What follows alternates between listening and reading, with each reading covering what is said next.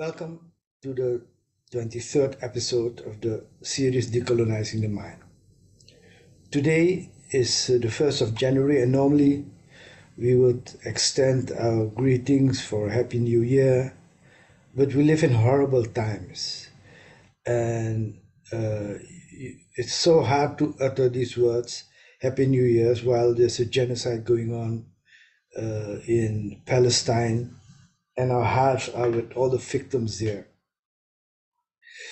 But we'll move on with our educational series, no matter what.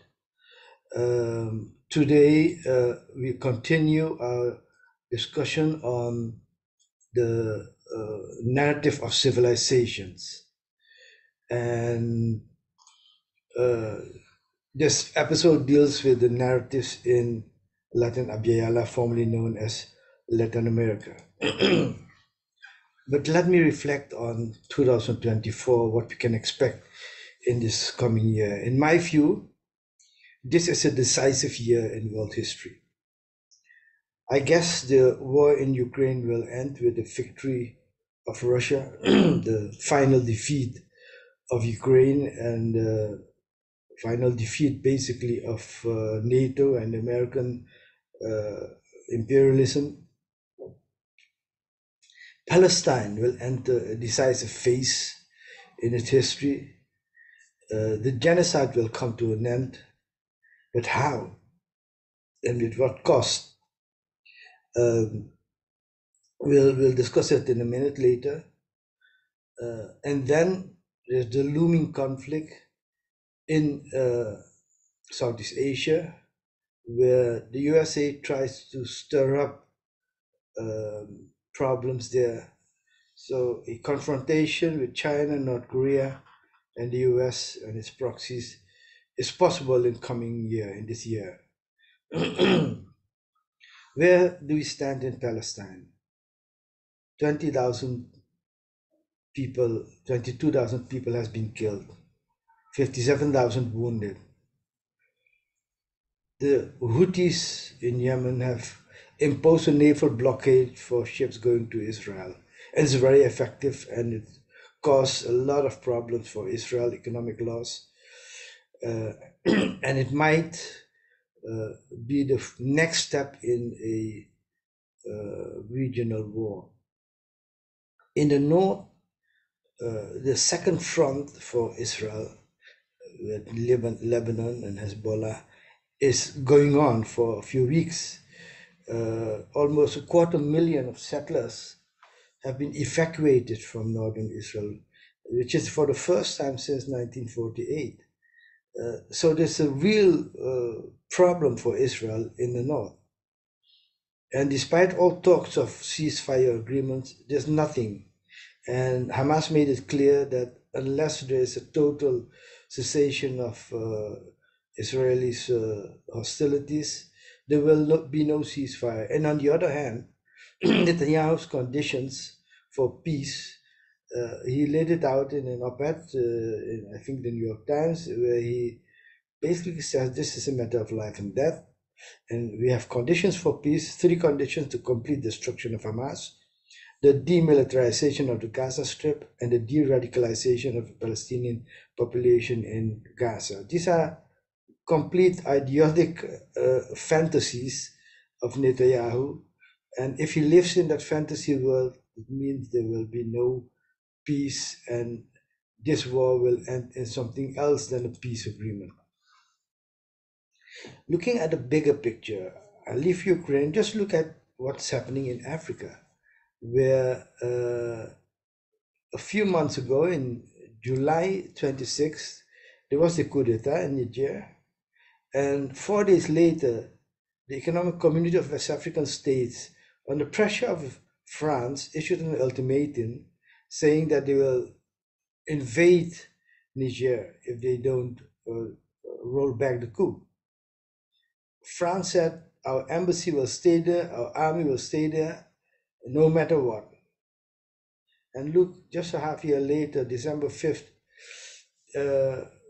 Niger had revoked its security agreements with US, turned to Russia for defense partnership, And a few weeks later, in December 22, France completely withdraws its military from Nigeria and formally closes its embassy. Who would think that in July 30, that would be the outcome of all the saber rattling that was going on in France and in Africa? So let's go back to the narrative of civilization. And I've dealt with Russia, China, India. I'm now with Latin Abya Yala. Abya Yala is the term that indigenous people use for the Americas. And to understand the progressive movement in Latin Abya Yala, you have to understand the big influence of the Cuban Revolution and liberation movements. And so Marxism has been a very strong influence in Latin Abya Yala, and yet also decolonial theory is strong in Latin Abya Yala. So these are two movements that come together. I'll do a special series in the future on Marxism and decoloniality, but for now, I will focus on the other narratives which are coming up in Latin Abya Yala and goes back to the old pre-Columbian civilizations, the Aztec in central Abya Yala, Mexico, the Mayas, also in Mexico, Guatemala, Belize, Honduras, El Salvador, the Incas in Peru, Ecuador, Bolivia. And you might think that the Holocaust, that the Spaniards caused, wiped out everything, every civilization. And that's, to a large extent, that is true. There is an estimate that the population in Latin Abya Yala might be somewhere between 75 and 145 million.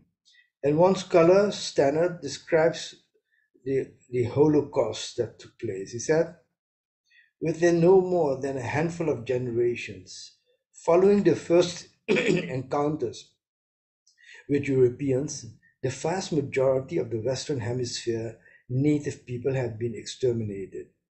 The pace and magnitude of their obliteration varied from place to place and from time to time, but for years now, historical demographers have been uncovering in region upon region post-Columbian depopulation rates of between 90 and 98% with such regularity that an overall decline of 95% has become a working rule of thumb.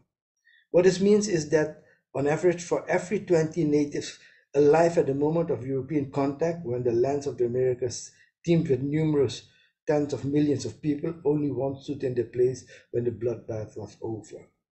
How is it possible that in our history, in our world history, in the history of the class, these basic facts are just left out? Now, the genocide indeed literally eradicated the original population in many places, but there are a few countries where the indigenous population are still a sizable part of the population. In Peru, 45% of the population has indigenous roots. In Bolivia, 44%, Guatemala, 41%, Mexico, 28%, and even to a lesser extent, Belize, 70%, Ecuador, 40%, and Panama, 12%. So we have pockets of communities that goes back to these old civilizations. And when we look at what these civilizations can contribute to a new world civilization that we strive to build after the decline of the colonial world civilization, I find particularly interesting the story of Cuauhtémoc. One who has descended like an eagle is the meaning of his name. This was a young Aztec ruler of Mexico City, Tenochtitlan, who gave a speech on the occasion of the last battle in a struggle to prevent the establishment of colonial rule in Mexico. That was on August the 12th, 1521. The day after the speech, he was captured by Hernan Cortes, the Spanish barbarian who led the invasion of Aztec land. He was held captive for 3.5 years before being executed upon the orders of Cortes. Cuauhtémoc was tortured by bathing his hands and feet in cooking oil. The next day was hanged. So this is this barbarian act of ultimate torture by putting hands and feet in cooking oil. Horrible. Now, um, in his speech, Kwaitumak said, "Our sun is now hidden from view. The face of our sun has disappeared and has left us in complete darkness. But we know it will return again, that it will rise again, and it will begin to illuminate us anew. While our sun is away and remains in the residence of silence, we must swiftly join together and embrace. And in the very center of our being, we must hide all that our hearts love and hide all we know as a great treasure. We will destroy our creative centers, our schools, our ball courts, our youth centers, our places of song and diversion. Let happen until our desolate streets remain and we will only find comfort within our homes. This will be until that time when our new sun rises. Dearest fathers and mothers, you must never forget to show young people the way, to teach your children. Make your children understand that while uh, they live, it is evidence of how good to us our dearest Mother Earth, Anahuac, has been. We have the shelter and protection of our destiny, expressed through great respect and positive behavior, and confirmed by those who have come before us. We keep them in mind because our parents enthusiastically cultivated this within our spirit. Then it will be the time for our children to assume their responsibility. Don't forget to keep our children informed. Remind them of how wonderful it will be, how we will rise again and understand the reach of our power. And at that time, our Mother Earth and Hawak, will realize her great destiny. Now, the historical origin of the speech is disputed. The speech is said to be created by a group called Movimiento de la Mexicanidad in the 20th century. And it took Cuauhtémoc as the icon to create awareness of colonization in Mexico. It brought together the elements of indigenous knowledge that contains the essential concept in the speech. Well, that's matter. Whether the speech is accurately in historical sense doesn't matter. It matters how people remember and recreate the speech and use it as a guideline of how to build a new future and how to look at colonialism. And for us, from DTM perspective, decolonizing the mind perspective, it's interesting to compare the concept of an era of darkness that the barbaric invasion has brought upon the people of Cuauhtémoc to his to the idea of enlightenment. Cuauhtémoc says, "The face of our sun has disappeared and has left us in complete darkness." And this is a sharp contradiction to the view of the colonizer who would present the era of colonialism as the era of progress that was codified in the 17th century in terms like enlightenment and modernity. What the colonizer regards as enlightenment was in the experience of the colonizing era of darkness, filled with genocide, theft, murder, rape, oppression, exploitation. What in academic decolonial theory became known as the other side of modernity was already articulated in this speech 500 years ago. Now, the other interesting thing about the speech of Cuauhtémoc, he says, he calls upon his people to hide all that our hearts love and hide all we know as a great treasure. And he continues, we will destroy our creative centers, our schools, etc., which I just quoted. And by doing that, he denies the occupier the opportunity of taking over their centers of knowledge. And he says, quite to make, the culture and knowledge should thrive outside the world of the colonizers. When he says, dearest fathers and mothers, you must never forget to show young people the way to teach your children. And in decolonial theory, in DTM, we revisit the knowledge of non-Western civilizations, and colonialism, which has tried to raise that knowledge, will be criticized. And because colonialism have never succeeded in erasing those civilizations, we can still use basic concept of it. And the idea of Kwaituma of a new sun that will arise is basically where we get this concept of a new world civilizations. It's the core of DTM. And we argue in this our book with fact, theory, and analysis that colonialism was not the zenith, not the top, but the lowest point of human civilization.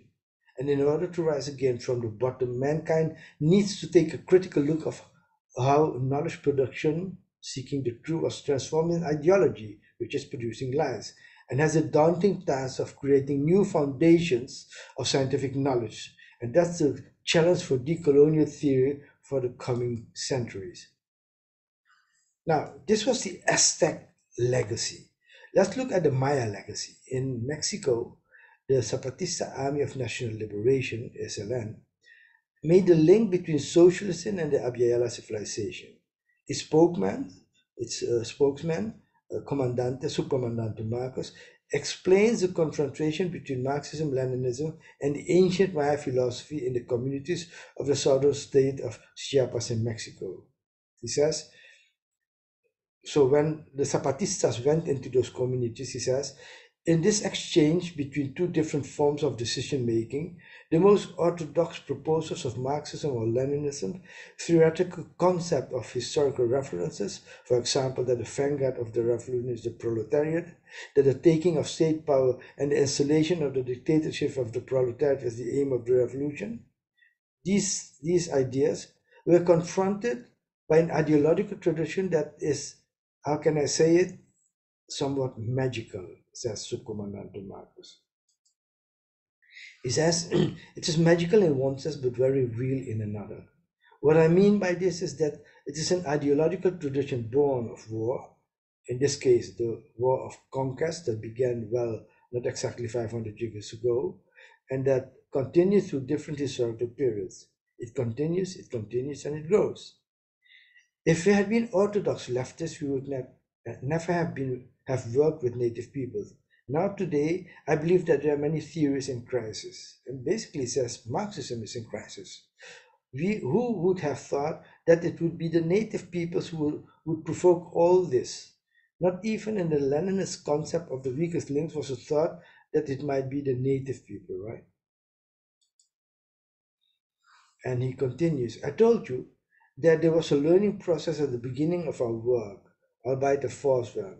So when the Zapatistas went into those communities, they started to work with them. And he says, it's not like we said, well, we are going to learn and see what happens. No, we were close-minded like any other orthodox leftist, like any other theoretician who believes that he knows the truth. Ultimately, the theoretical confronted the practical and something happens. The result was the Zapatistas.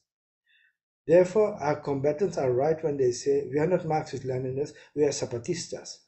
They are referring to the synthesis, this coming together, this compatibility that incorporates, I'm going to be very schematic, the historical traditions of struggle and resistance of native people and the necessity of a national revolution.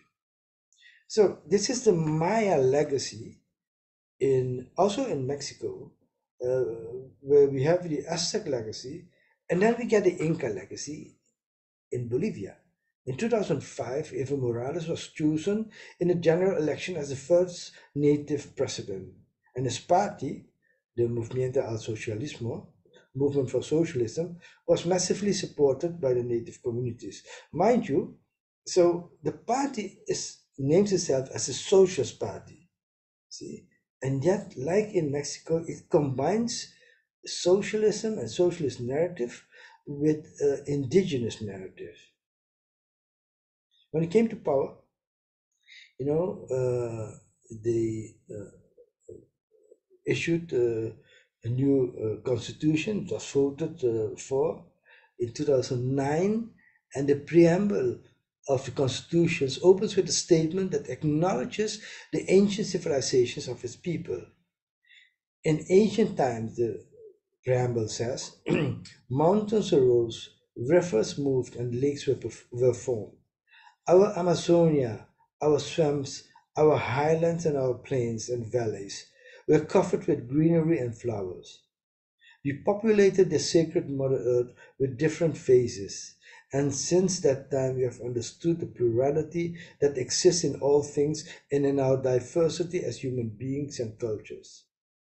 Thus, our people were formed, and we never knew racism until we were subjected to it during the terrible times of colonialism. We have left the colonial, republican, and neoliberal state in the past.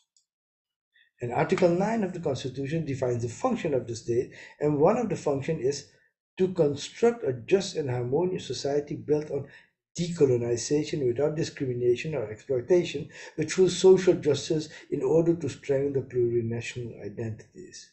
And in the section on education, Article 78 outlines the purpose of higher education. Education is unitary, public, universal, democratic, participatory, communitarian, decolonizing, and of quality. So you see that the concept of decolonization has been embedded in the constitution of Bolivia and in the goal of the Socialist Party of Bolivia. It's very interesting to see the merger of socialism with decolonial visions. And also in the Inca concept, this idea of the sun will rise again is embedded in the notion of Pachacuti. In December 21, 2012, the government of Bolivia organized an event to commemorate the beginning of the Pachacuti. According to old Mayan legends, a dark period known as Macha or No Time began when Columbus set foot on the land. Now the time has arrived for a new era, the Pachacuti, which will slowly eliminate hunger, disease, and wars and bring about harmony between humankind and nature. And Eva Morales explained the significance of Pachacuti. He says, this 21st of December is the day of the initiation of the Pachacuti, which translates into the awakening of the world to the culture of life. So, and he continues, he says, it is the beginning of the end of unfettered capitalism, as well as a transition from the time of violence between human beings and violence to nature, to a new time in which human beings will constitute a unity with Mother Earth and all will live in harmony and equilibrium with the cosmos as a whole.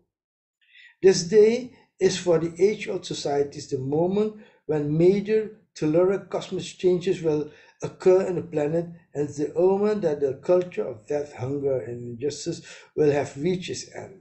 It means the end of a state of things and the beginning of profound changes of the world. So this idea, that we will have a new era, a new sun will arise. This idea is very strongly embedded in the narratives in Latin Abya Yala, and you'll see it also in Islam and in other philosophies. The idea that it is possible to create a new and better world. And Morales says of the current civilization, he says, capitalism has created a civilization that is wasteful, consumerist, exclusive, clientelist, and a generator of opulence and misery. That's the pattern of life, production, and consumption that we urgently need to transform. And he says, our main task ahead is to destroy imperialism and build the civilizing horizon of living well in harmony and equilibrium with Mother Earth. And this concept of living well in Spanish is buen vivir or vivir bien, in Quechua is suma causa, is a crucial concept in the indigenous cosmology and is even included in the Constitution of Bolivia.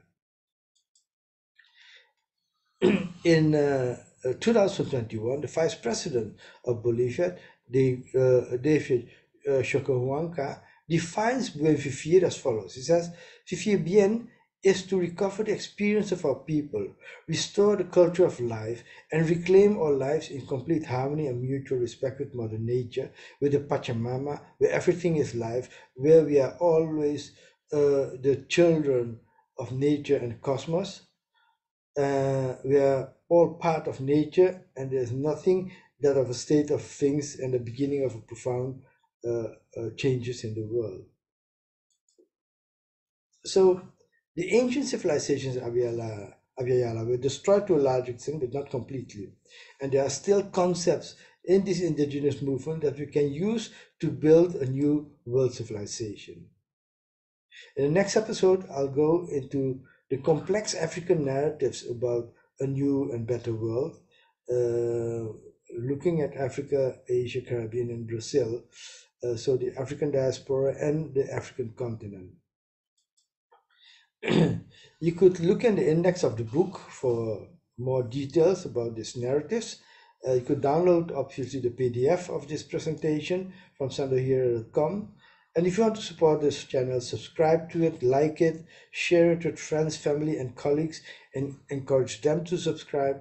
Get involved in discussion group, and if you want to make a donation, go to sandohira.com to see how you can do that. Thank you for your attention, and hope to see you next week.